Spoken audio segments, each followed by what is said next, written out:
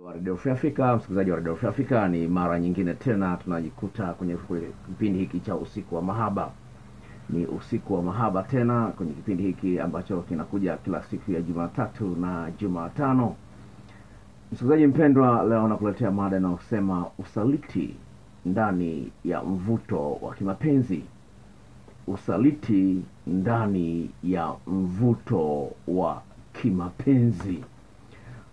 Kumekuwepo na kiwango kikubwa sana cha usaliti miongoni mwa watu wanaopendana, na imekuwa inatishia mahusiano mengi sana, na imepelekea mahusiano mengi kuvunjika. Na si hilo peke yake, pale mtu ambapo anampenda mtu mwingine na huyo mtu mwingine akaanza kusaliti, ubora wa uhusiano wenyewe vile vile unabadilika. Mara nyingi unapoona mpenzi wako ameanza kubadilika, tambua kwamba kuna mbegu ya usaliti ndani ya mabadiliko hayo. Sasa usaliti sasa hivi imekuwa kama vile fashion, kiasi ambacho mara nyingine unashindwa hata kumwamini ndugu yako ambao umezaliwa pamoja, au ndugu yako wa karibu. Unahisi anaweza kumchukua mume wako, anaweza kumchukua mke wako. Hali hii imefikia mahali pabaya sana. Sasa kwa nini mtu ambaye aliamua kuishi na mtu fulani, aliamua kupendana na mtu fulani, na kweli wakawa wanapendana, inafikia hatua anaanza kutamani mtu mwingine, anavutwa kuwa karibu na mtu mwingine zaidi ya kuwa karibu na mtu ambaye amejitoa kwake? Kwa nini hali hizi zinajitokeza? Mungu ametuumba na miili ambayo ina miisho, ina hisia nyingi, na hisia hizi zinakuwa zinatibuliwa na vitu mbalimbali. Kuna vitu ambavyo weza ukiviona au ukivisikia unakuta vinakuvuta kuelekea kule vinakotokea. Sasa hili ni jambo ambalo linaonekana kwa wanawake na kwa wanaume vile vile. Mwanamke atamuona mwanaume mwenye muonekano mzuri, atavutwa na yeye, na mwanaume naye ataona mwanamke mwenye muonekano mzuri, atavutwa na yeye. Lakini kuna maeneo kadhaa wataalamu wa sayansi ya mapenzi wameangalia, wakaona hayo yanachangia katika kusababisha mtu ajisikie kuvutwa mpaka kukubali kumvulia nguo mtu mwingine. Sayansi ya mapenzi imeliangalia hilo, na ninakupa siku ya leo mada hii ambayo ni ya kipekee kidogo, uweze kuelewa jinsi gani mtu anaweza akavutwa akakusaliti, au wewe mwenyewe jinsi gani unavutwa ukamsaliti mtu mwingine. Na utakapoyafahamu haya yote, yatakusaidia wewe kuelewa jinsi gani unaweza kujiepusha na usaliti, na jinsi gani unaweza ukajizuia usiwe msaliti. Kama umekuwa msikilizaji ambaye unafuatilia vipindi mbalimbali hapa Radio Free Africa, ni muhimu sana uzingatie kwamba mapenzi ni kitu cha muhimu sana katika maisha ya mwanadamu yoyote yule. Ni kitu ambacho unakihitaji, upende usipende, unahitaji mpenzi. Unafundishwa haja ya kuwa katika mahusiano ya kimapenzi tokea siku ya kwanza umezaliwa, mama anavyokuhudumia mpaka unakuwa jinsi gani anakujali.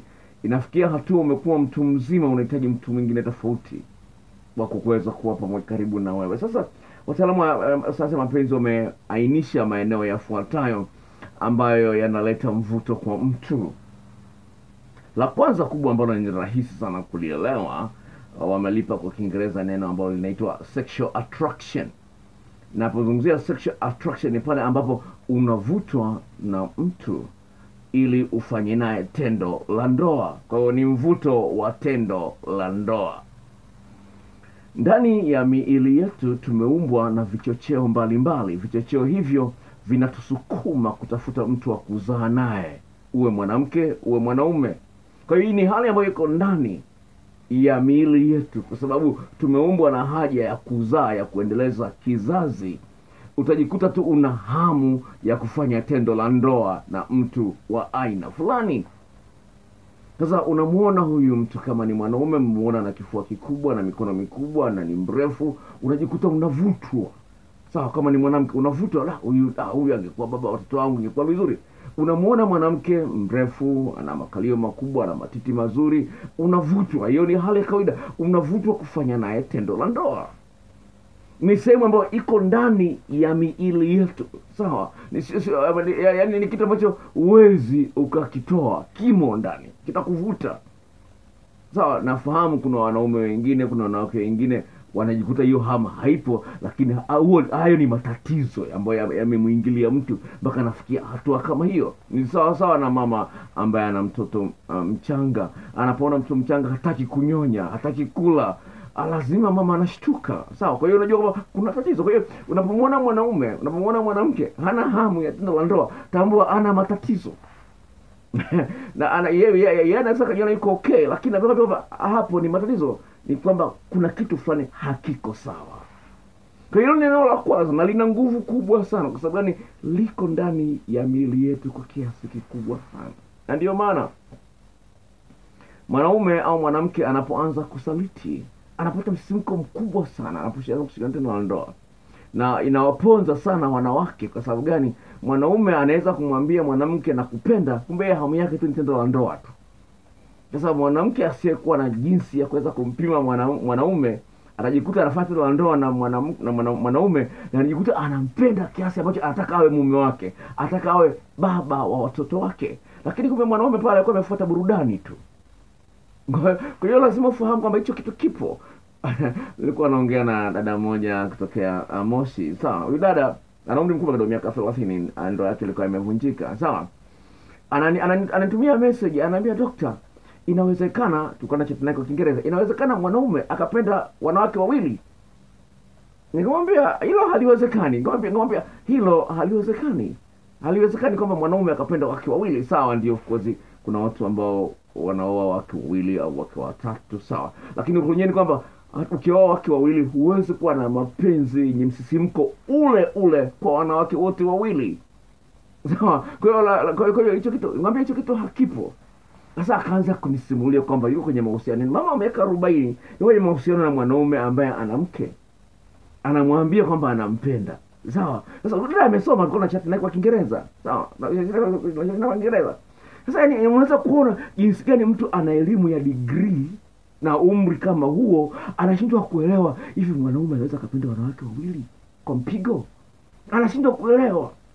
Sasa katika kuchati, huyu mwanaume anamwambia nataka nikuoe wewe. Sawa, anasema nataka kukuoa. Na huyu mwanamke anasema sijawahi kupata mwanaume anayenipenda kama hivyo. Wakati ndoa yake imeshavunjika ya kwanza, sawa? Sijawahi kupata mwanaume anayenipenda kama hivyo. Sasa katika kuchati, sawa, nikamwambia huyo amekufanya wewe kama kituo cha tendo la ndoa. Ndio, amekufanya kama kituo. Unajua kama gari kuna vituo vya mafuta wanaita sheli, sawa? Vituo vya mafuta. Likifika pale linajaza mafuta linaondoka gari. Linajaza mafuta linaondoka. Nikamwambia huyu mwanaume amekufanya wewe kama kituo cha mafuta. Kituo cha tendo la ndoa. Anakuja tu kwa ajili ya tendo la ndoa. Lakini anasema ananipenda. Nikamwambia hamna. Anasema tena nataka nioe. Katika kuchati mwishoni ananiambiaje, lakini wanashangaa mara nyingine akiwa na ndugu zake anitambulishi kwa ndugu zake. Nikamwambia unaona? Nilikwambia kwamba wewe ni kituo cha tendo la ndoa. Unaona? Unaona kwamba nilikwambia kwamba wewe ni kituo cha tendo la ndoa. Wewe anachofuata tendo la ndoa tu peke yake. Kwa lazima ufahamu kwamba katika mahusiano ya kimapenzi, sawa, wewe mwanaume au mwanamke, unapokuwa umevutwa kwa mtu fulani au unakuta mtu anakuambia amekupenda, amevutwa kwako, lazima uwe na uwezo wa kuainisha huyu mtu ananifanya mimi kituo cha tendo la ndoa au vipi. Kwa sababu mwanaume utamtongoza mwanamke, sawa? Sawa, mwanaume utamtongoza mwanamke. Kumbe huyu mwanamke ana mpenzi mwingine wa kiume. Sawa, aidha ana mume au ana mchumba. Sawa? Sasa tatizo ni kwamba atakukubalia wewe kwa sababu mchumba aliye naye, mwanaume aliye naye hamridhishi kwenye tendo la ndoa. Atakukubalia. Kwa hiyo amevutwa na maneno yako kwamba unampenda, amekukubali. Wewe umevutwa, amekubali, lakini kumbe na yeye ana matatizo yake mengine ambayo hatakwambia. Kuna wanaume wachepukaji, sawa, wanaume ambao wana ndoa zao. Sawa, ataanza amevutwa na wewe mwanamke, sawa? Sawa, sijui ni mweupe, sijui ni wa blue, sijui ni wa njano, amevutwa na wewe, sawa? Sawa, akija anakwambia mke wangu ananisumbua, sijui mke wangu yuko hivi, kwa hiyo nataka nimwache, na nini. Kumbe hizo ni njia tu za kukudanganya ili akufanye kituo cha tendo la ndoa. Unaona, anakudanganya tu afanye hiyo kitu. Sasa atakwambia mke wangu sijui nini na nini. Uongo mtupu. Mwanamke na hivyo. Sawa, anapokuwa ametongozwa na mwanaume ambaye amevutwa naye, sawa, yuko ndani ya ndoa, ili nafsi yake isimsuto kama unamsaliti mumeo, ataanza kumwambia mwanaume ambaye anataka kumchepusha. Atamwambia mume wangu sijui yuko hivi, sijui ana kiumbe kidogo, sijui ana hasira, sijui ana wivu sana, sijui hanipi pesa. hayo yote yanatumika. Umevutwa, lakini ili kuhalalisha mfanye tendo la ndoa lazima unatoa visababu vya kijinga. Hilo ni eneo la kwanza la mvuto. Nimemaliza hapo, naingia kwenye eneo la pili. Eneo la pili linaitwa ni mvuto wa kimahaba, romantic attraction kwa Kiingereza. Mvuto wa kimahaba ni mvuto wa kutaka kuanzisha mahusiano ya kimapenzi na mtu ambaye unataka awe wa kipekee kwako. Unaanzisha mahusiano na mtu ambaye unataka awe wa kipekee, yani awe kwako peke yako. Usigawane na mtu na mwingine kama watu wanavyogawana umeme. Kwa hiyo ni romantic, yani unataka mapenzi ambayo unaweza ukatembea na mtu barabarani mmeshikana mikononi, mmeshikana mkono, unaweza ukamkumbatia mbele za watu, unaweza ukamvulia nguo, unaweza ukaishi naye ukazaa naye. Kwa hiyo hii inajumuisha tendo la ndoa na uhusiano wa karibu na huyu mtu ambaye unamwona ni wa kipekee, special. Kama vile unanunua simu nzuri ya bei mbaya, unaitunza, unaona ni ya kipekee.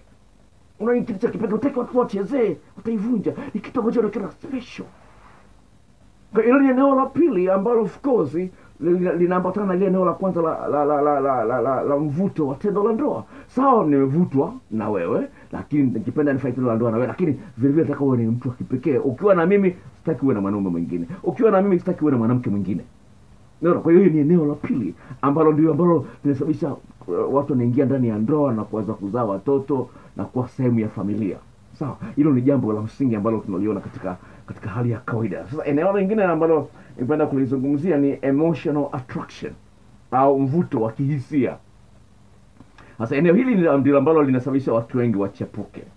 Eneo hili linasababisha watu wengi wachepuke, mvuto wa kihisia. Una mume, una mke, mko ofisi moja au mnafanya biashara eneo moja au mnasali pamoja au vipi, sawa? Katika nilikuwa naangalia siku moja program moja ya TV ya Marekani. Dada kaka alikuwa anasimulia jinsi alivyopata mchumba wake, sawa? Sasa kwenye makanisa ya kilokole kuna kipindi ambacho kuna ushuhuda, kipindi cha ushuhuda. Mungu amenifanyia hivi au shukrani, sawa? Mungu amenifanyia hivi, Mungu amenifanyia hivi, Mungu amefanya muujiza hivi, nini hivi, unaona? Sasa huyu ni mchungaji, sasa ni mchungaji, sawa? Amealikwa kwenda kuhubiri kanisa la ugenini kabisa, sawa? Sawa, amealikwa. Sasa akatokea dada mmoja akajitambulisha pale, mzuri kweli, sawa?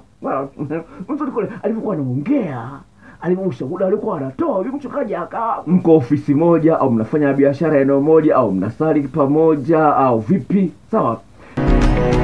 Katika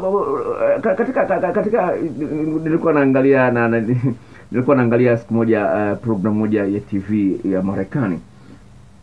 Dada kaka alikuwa anasimulia jinsi alivyopata mchumba wake, sawa? Sasa kwenye makanisa ya kilokole kuna kipindi ambacho kuna ushuhuda, kipindi cha ushuhuda. Mungu amenifanyia hivi au shukrani.